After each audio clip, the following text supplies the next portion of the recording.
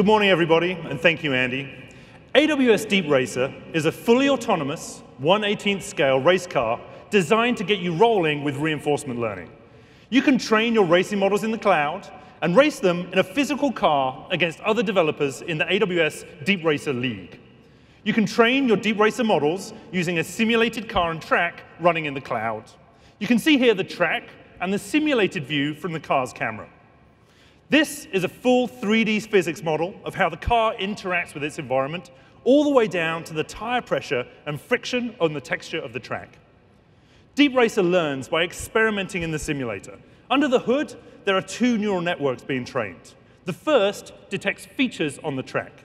The heat map overlay shows what the reinforcement learning model is paying attention to, with red being the most important in making driving decisions.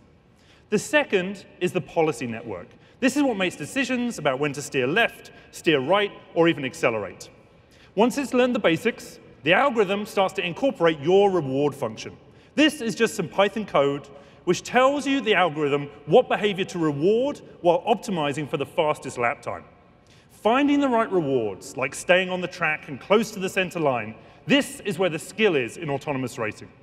Now, I won't spoil the fun and tell you all the tricks to rack up a fast lap time, except to say that speed is not as important as you might think. So let's take a look at this on our test track. We have here the DeepRacer on the start line of our official 2018 racing season track. It has a dotted line in the center of the track to help guide the car, but DeepRacer will navigate around this track completely autonomously. The view here is from the camera on the car, and we've added the same heat map overlay to show where the model is looking as it's driving. And we're going to run two models on the same car, each of which has spent a different amount of time training in the simulator and used a different reward function. What we'll see is that with more track time and better rewards, the algorithm can learn more and more sophisticated driving behavior. Let's start up the first model. This is like a baby model. It's only spent about 40 minutes in the simulator, and you can see that it's very erratic. It's not very fast. The colors flickering in the heat map show that the model hasn't yet learned what to pay attention to. It just hasn't had enough time on the track.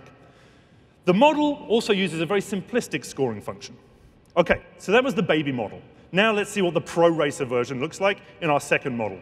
This has been trained with a more sophisticated reward function, which rewards correct track positioning and cornering with several hours of simulated track time to learn from. Let's fire her up. You can see this is much less erratic on the track. DeepRacer is driving more smoothly and deliberately. If you look at the heat map in the camera feed, you can see that the attention is much more focused. The reinforcement learning algorithm has been able to discover human-like driving behaviors, such as taking wide corners and aiming at the apex of the curve, which all result in faster lap times. Not too shabby.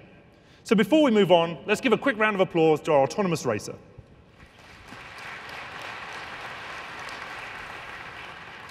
So how can you get started with DeepRacer? Well, starting today, you can pre-order DeepRacer on Amazon.com. It's priced at $3.99, but for a limited time, we're making it available for just $2.49. The first DeepRacer League kicks off in the MGM Grand Garden Arena right after this keynote, and we have tracks and cars ready and waiting for you to race. The fastest lap each hour will receive a free DeepRacer car, and you can win prizes throughout the conference, including a chance to enter the Championship Cup final, which is happening here tomorrow. We're so excited, and we'll see you on the track.